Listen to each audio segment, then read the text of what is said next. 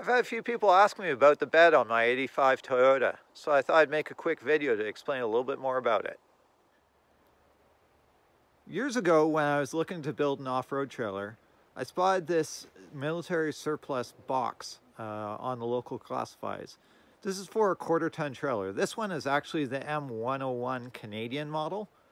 However, it's very similar to the M100, the M416, and the M416A1. They're all 1/4 ton military trailers. This one is the Canadian version made in Winnipeg. The other three are different variants that were made over the years by different military contractors. To prepare the frame for the new military box, I ended up cutting off the end of the frame. Once I cut off the end of the frame, I ended up doing this support across the back with 2x4 180 wall. What else I did is I moved the supports for the factory bed to the inside of the frame.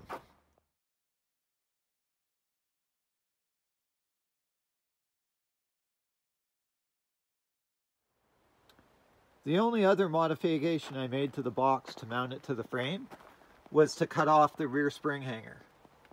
The front spring hanger is actually still here, and it's what I'm using to mount the tube fenders to. Now these tube fenders started off as a trail gear item.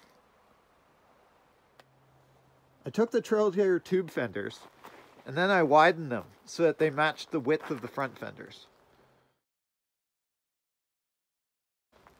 And then afterwards, what I did is I skinned them with 1/8 steel. These lights are just the standard military lights. They're found on a lot of trailers, a lot of other military vehicles. These ones are actually the aluminum version. You can get a composite version, but these ones are aluminum and they're fully sealed to keep out the water. Where the frame drops down to go under the cab, there's a gap there from the bottom of the box to the frame.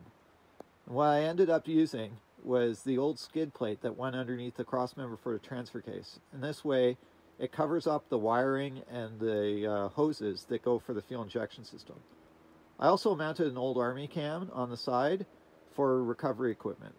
On the other side, to cover up the same gap, I used an old World War II jerry can and the jerry can holder that were on the Willys Jeeps. If you ever wondered what those round protrusions are on the outside, they're actually cargo tie downs on the inside that are recessed into the tub. That way when you're carrying any cargo, it doesn't obstruct the cargo that you're carrying. Inside, I just did a simple bed line. So I hope you enjoyed a quick rundown on the box. And if you're wondering if it's reversible, no. I shortened the frame, I moved the brackets to the inside of the frame, and I ended up cutting off some of the parts on the box that were used for the leaf spring suspension. As well as I welded the fenders to that box. So it's pretty much just for this truck, custom. I don't plan on moving it back to the factory box, so no worries there. Anyways, I hope you enjoyed this video. Let me know if there's anything else you'd like to see on the truck. See you next time.